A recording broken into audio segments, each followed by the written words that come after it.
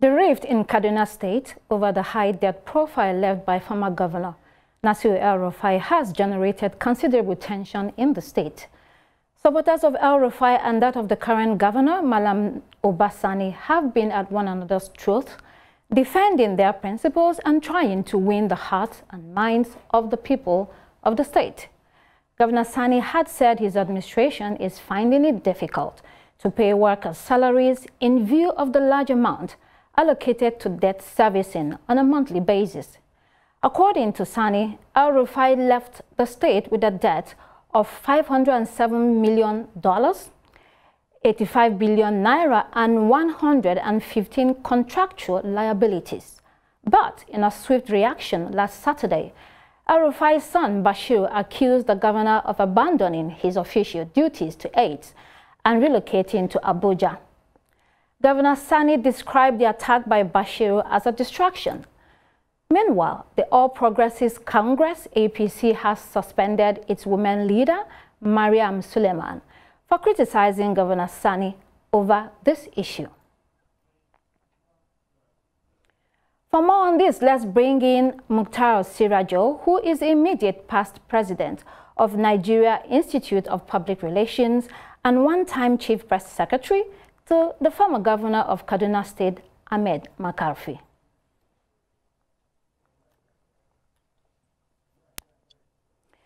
So you're welcome, Mr. Sirajo. How are you doing this evening? Thanks for joining us. I am as okay as any Nigerian can be in these days. Okay, you're as happy as any Nigerian can be in this state. Can you explain that? I said I am as okay as any Nigerian can be, as most Nigerians can be. Right. Okay, that's good. Thanks for joining us once again. So your state, Kaduna, is in the eye of the storm, and there's been a lot. If it's not the kidnapping of school children, there's a tussle over how much is available for governance. And your governor has been talking about the high debt profile. You are on ground. Can you share with us the general feeling of what is going on in the state or the current state of affairs? Well, the current state of affairs is applicable to all states of the country. The country is in dire straits, and Kaduna State is not an exception. But this brouhaha about debt, I don't see any reason why people should be making a storm out of a teacup. I don't see anything wrong with the governor gathering the stakeholders to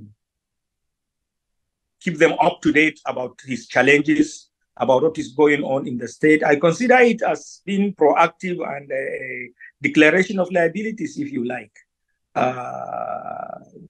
In these challenging times, any governor who finds himself in this kind of dire straits, I think is better served by coming out clean with the people, telling them the platform upon which he's operating, the challenges that abound.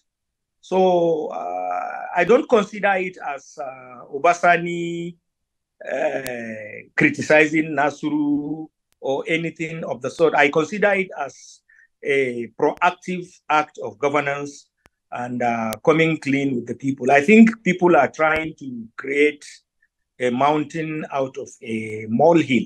The other flip side to it is that this statement that the governor made about inheriting about 570 or somewhere around $1 million debt left behind by Nasiru was the same statement that opposition figures made in the countdown to the election, which earned them the wrath of the former governor, deprivations here and there, including revocation of titles of lands of even former governors by Malam Nasiru. So I wonder what he is going to do with Uba now that he has come out to say the same thing, the exact same thing that the opposition figures had complained of before he left office. Right. And come to think of it, I believe the former governor is being served a dose of his own medicine, because this was somebody who, before he became governor, had abused the hell out of all the governors that preceded him for plunging the state into a cesspool of debt. And to think that all the debt that he was complaining about, including putting a figure of the indebtedness of the state on each citizen of the state.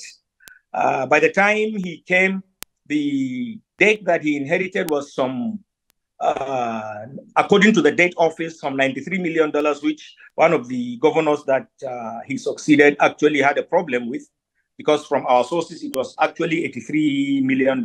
Yes. Okay. Which he inherited, and he was all over himself complaining about how the state was plunged into this kind of indebtedness.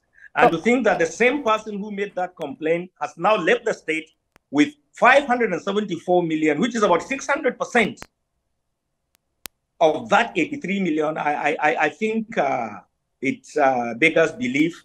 And I think it is an episode that we should get out of as fast as possible. But let me repeat that the governor calling stakeholders to a meeting, telling them what challenges he is facing and his liabilities is in the best,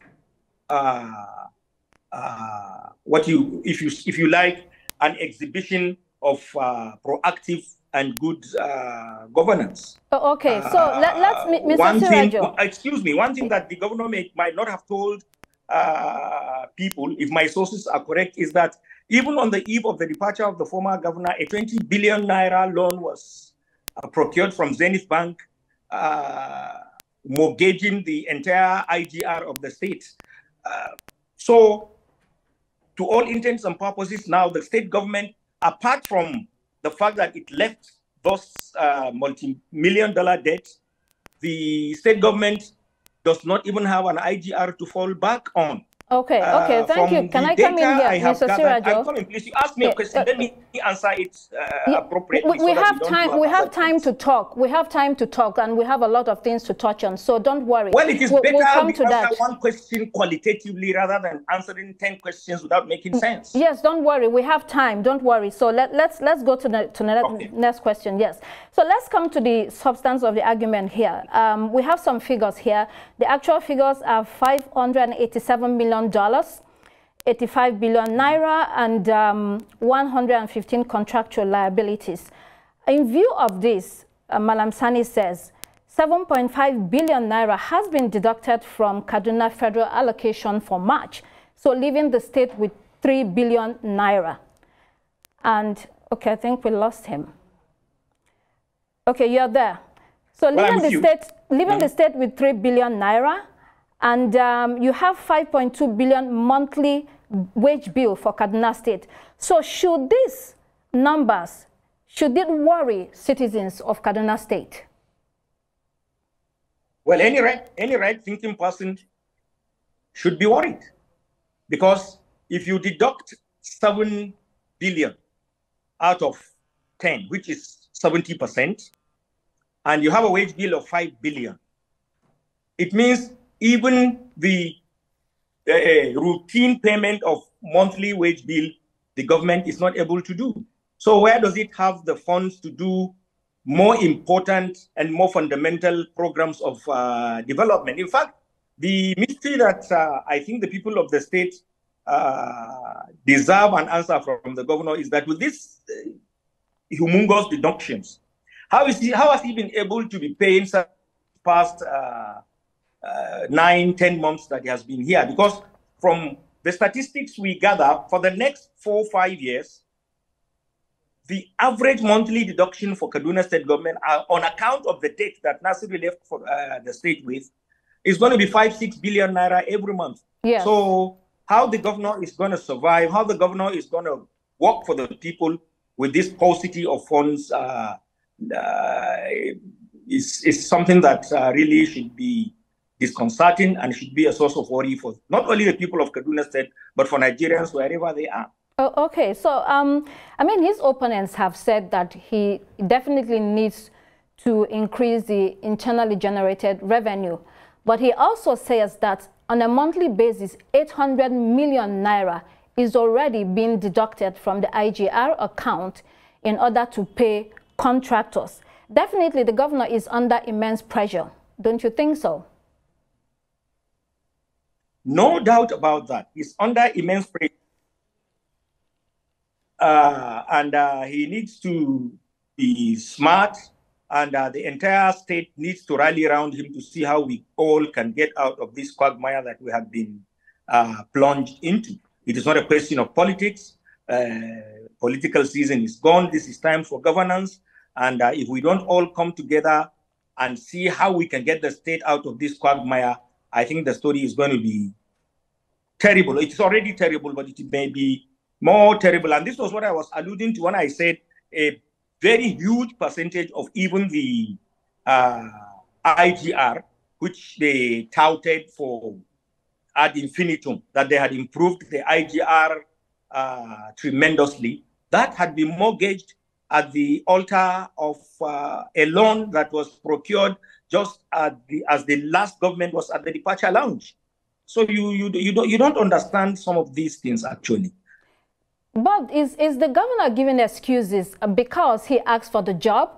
He is on the job, and then he has to be creative and find ways to solve this problem. I think he already said that he was going to try to restructure the loan. I think it will serve him better, it will serve him well, and it will serve the people of Kaduna State better if he stops whining and goes to work trying to look for solution to the problem. And this is where I appeal not only to him, but to the entire people of the state. Like I said, it is not about politics anymore. It is not about partisanship anymore.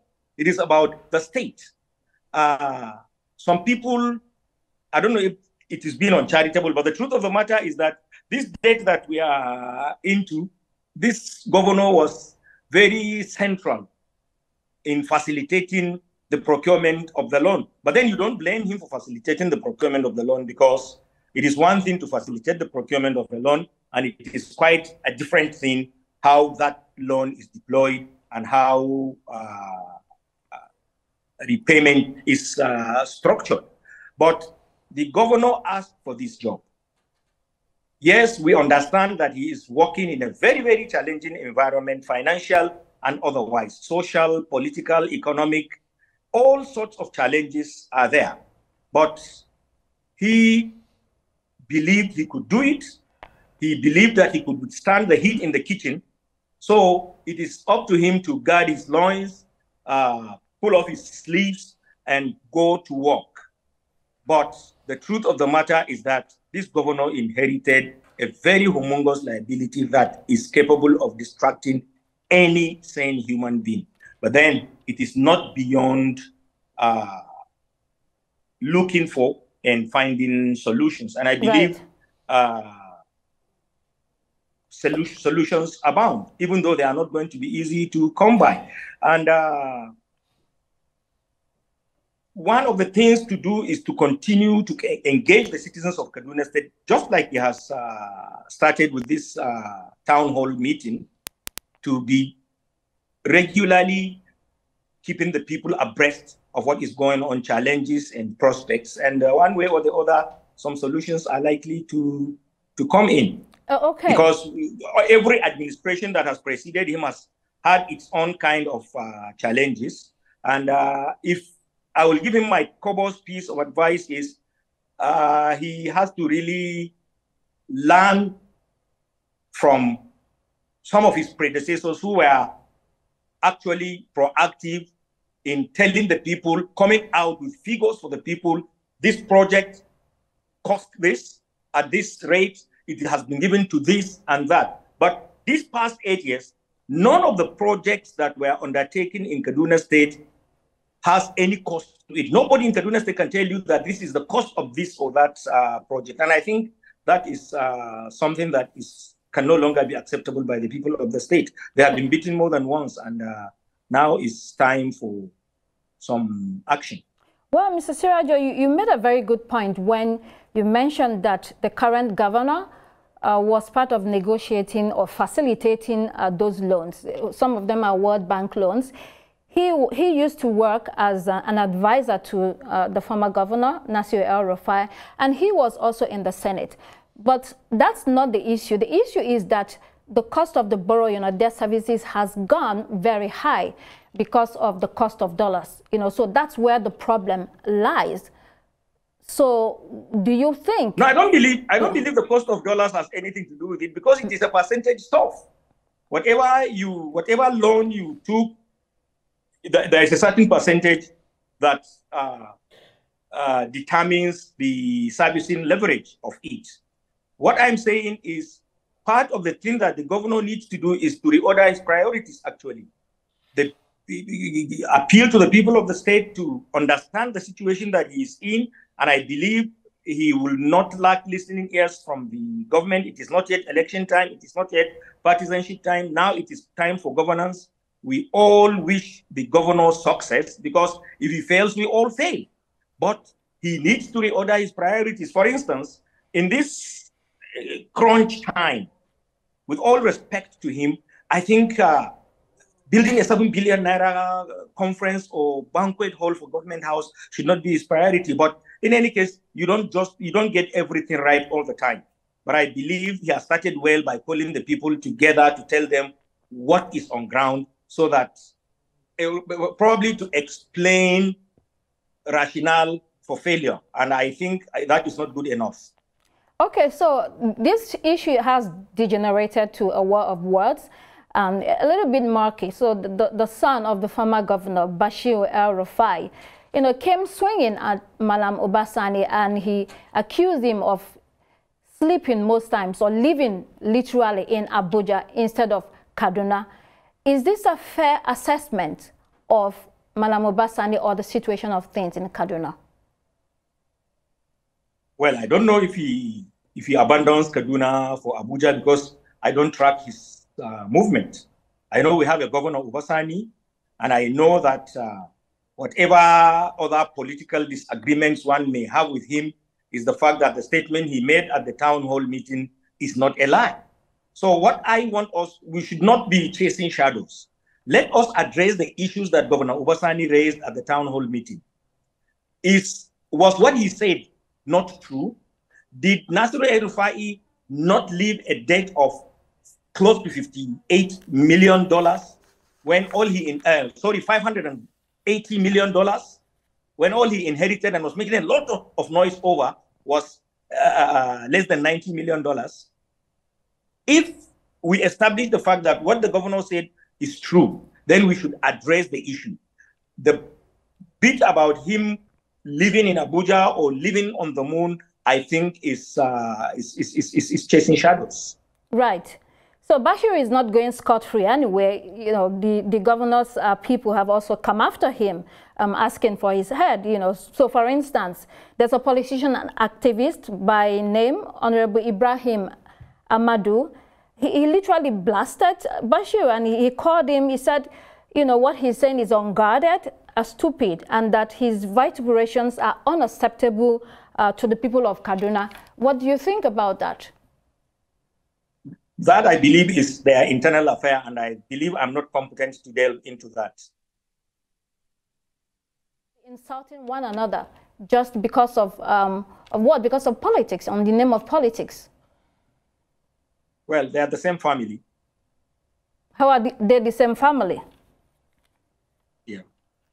How are they the same family? Is this about family, or is it about focusing on government work, or what needs to be done? No, I mean, it is the same political family fighting itself. So I said, I don't belong to the family, and I believe it is not my place to delve into that. I'm not competent to do that. Right. But what I'm saying is, whether it is a family thing or not a family thing, the truth of the matter is that 580 million debt has been left for this current governor. And for God's sake, if he cries out loud over it, he should be understood. Right. So let's go quickly. We have a few minutes left. Let's go quickly to Kaduna generally. I know that you used to work under the former governor, Ahmed McCarthy. And then during his time, there was largely peace in Kaduna State. But for the past, previous 8 years, under Governor Nasir El-Rufai, Kaduna was the epicenter of violence and ethnic tensions, in northern Nigeria, political conflict. Because of the diversity, there seemed to have not been a balance. So I want to ask you, what did you do differently under Governor McCarthy that made the people feel like, there was a kind of peace and ease among different ethnic groups and people of different religions? Well, what we did was that as soon as elections were over, we got into governance. And governance was blind to partisanship. Governance was blind to ethnicity. Governance was blind to religious differences. And Kaduna is such a complex state that you have to be very, very fair-minded to be able to steer the affairs of the state. So I wish you had asked somebody that will be seen to be more neutral this question because of where I am coming from. I mean, in any case, it was not only Magharibi that I worked under. I worked under 7 governors of Kaduna State. Yes, he was the last governor that I worked under. And the secret behind the relative peace and security that we enjoyed in Kaduna in the 8 years that he was governor was that he was a very, very fair-minded governor who believed that the entire state was his constituency. He didn't believe that simply because he was a Muslim and came from the northern part of the state, the other parts of the state did not matter in his calculations. No, he was one governor that, at the risk of being immodest, touched the lives of all the 23 local government areas of the state. I know I authored a number of publications while we were in government, during which we tried to come clean with the people. That was what I was alluding to when I was talking, and I believe that succeeding governors need to take a leaf from that so that people know where they stand with the government. There was no project that was done that the people were left in the dark as to how much it cost. And there was no local government under Magharibi, the 8 years that Magharibi was governor, that did not have one project of the government or the other. Unlike some other people who have made a lot of noise and concentrated development in Kaduna and some 4 urban local government areas. If you ask anybody under the leadership of Magharibi, any local government will point to a project that is continuously impacted positively on the lives of the people. Some other governors cannot boast of that. But to answer your question, the reason why there was relative peace and security under Magharibi was because Magharibi was fair-minded and he considered the entire state his constituency, and he tried to govern fairly, equitably, and justly. Okay. So one last question before you go. Since the death of former governor, Mr. Patrick Yakowa, I mean, there used to be an agreement that the governor was a Muslim and the deputy governor a Christian. And then something happened to the governor. Patrick Yakowa became a governor, and then he died. Since that time, the arrangement has been changed. From Nasir El-Rufai, it's been a Muslim governor and a Muslim deputy governor. Do you first, and then under this current administration, it's the same thing, a Muslim governor, a Muslim deputy governor. Do you see this changing anytime soon? And do you think it should change in order to take into consideration the diversity of that state? I'm one of those that believe primordial considerations should not come into governance.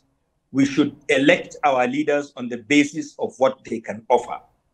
And what faith you adhere, what God you worship, what ethnic background you belong to should not matter when we come to electing our people. In fact, that is part of the reason why we have the kind of mediocrity that we have been having. But I believe that all parts of the state must be given as of right a sense of belonging.